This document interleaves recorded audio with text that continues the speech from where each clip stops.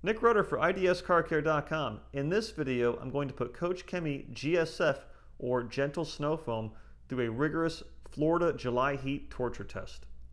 The vehicle is going to be a 2021 Jetta GLI that has McKee's 37 5-year ceramic graphene coating on the surface. GSF can be applied in a foam gun or, like I'm showcasing here, a traditional 5-gallon wash bucket. I have about 4 gallons of water and added about 3 ounces of soap. I took a grit guard insert and I mixed everything up, and then I used my hose nozzle to further activate the foam and create mountains of thick, rich suds. How I'm showcasing GSF is not a traditional wash method.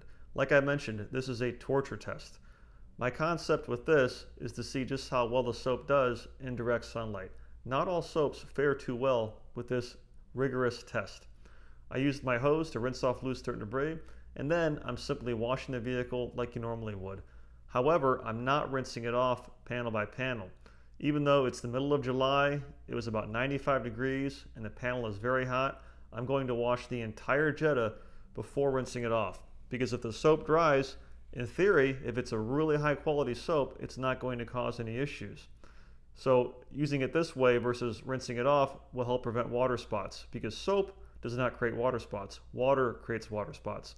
The soap has been allowed to dry on the surface, and you can see here the residue is on the glass, on the paint, and it's all over the black roof. Now normally at this point you'd be panicking with a cheaper soap, and naturally I was a little bit anxious.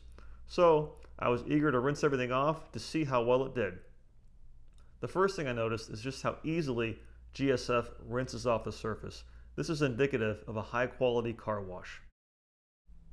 Once I rinsed everything off, I grabbed my Glacier 1100 drying towel and I quickly dried the surface. Remember, it's the middle of July and it's very hot. I did not notice any issues from the GSF drying on the surface, which means this is a really high quality soap. If you're brave enough, you can attempt this with your favorite car wash of choice. However, be prepared that if it's not designed for this, or even if it's not high quality enough, you actually can cause some issues. But GSF did not cause any issues at all. As a matter of fact, it actually left a very high gloss surface in the finish, and it did not affect the water beading or the water sheeting at all of the graphene coated vehicle. Check out the gloss left behind. For more information, visit IDSCarCare.com.